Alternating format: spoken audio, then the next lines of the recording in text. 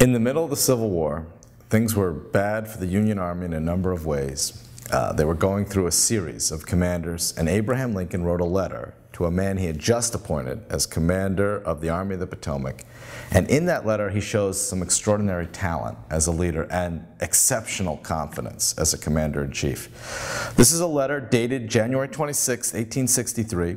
It's written to General Joseph Hooker, who's just been announced as the replacement to General Ambrose Burnside, who has held the position as commander of the Army of the Potomac, the main Union fighting force in the Eastern Theater of the Civil War, for just a handful of months. He himself, Burnside, had replaced General George McClellan, who had been fired in November of 1862. We're now just a few months later, and this is the third man being named to command the main fighting force of the Northern armies, and the President of the United States has heard some bad news about what this general, General Joseph Hooker, has been telling reporters in Washington.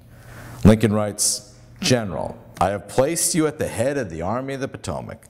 Of course, I have done this upon what appear to me to be sufficient reasons, and yet I think it best for you to know that there are some things in regard to which I am not quite satisfied with you."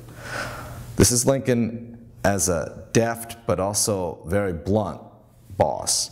"I believe you to be a brave and skillful soldier, which of course I like. I also believe you do not mix politics with your profession, in which you are right. You have confidence in yourself, which is valuable, if not an indispensable quality. You are ambitious," Lincoln writes, "which, within reasonable bounds, does good rather than harm."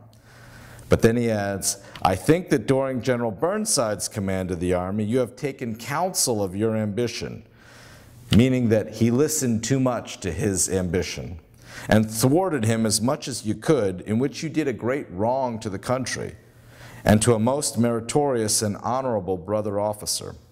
General Burnside's short-lived command of the Army of the Potomac had provoked a lot of backbiting and internal feuding, and General Hooker was in the middle of that. Lincoln is trying to squelch that climate that he thinks is hurting his army, and yet he's promoting one of the men who had been stoking it for the last few months. So he's trying to address it.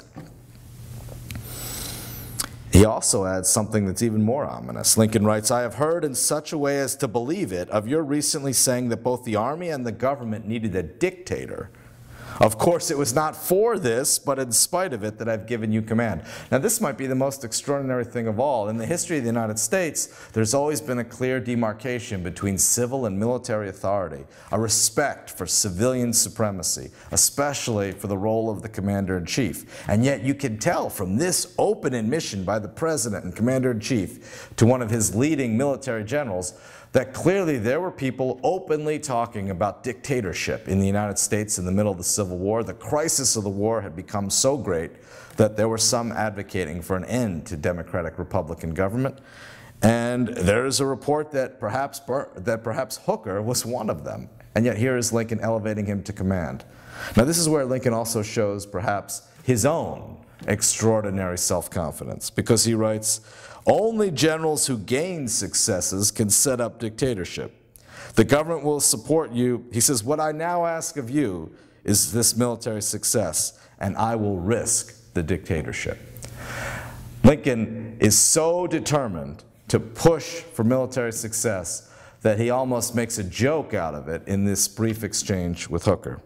He says, "The government will support you, which is neither more nor less than it's done for all of its commanders, and it will continue to support them." He says, "I much fear the spirit with which you have aided to infuse into the Army of criticizing their commander and withholding confidence from him will now turn upon you." Lincoln writes, "I shall assist you as far as I can to put it down. Neither you nor Napoleon," invoking the great French commander, "if he were alive again, could get any good out of an army while such a spirit prevails in it." In this sense, this is Lincoln giving advice. You achieved power in one way, now you have to discourage it in others. Lincoln says, "And now beware of rashness." Again, offering advice. "Beware of rashness, but with energy and sleepless vigilance, go forward and give us victories." It's one of the most extraordinary leadership documents in Lincoln's canon, where he offers advice, provides some warnings, offers a form of inspiration, and demonstrates his own extraordinary self-confidence in the face of what most people would consider a series of overwhelming and almost catastrophic portents of signs for the future.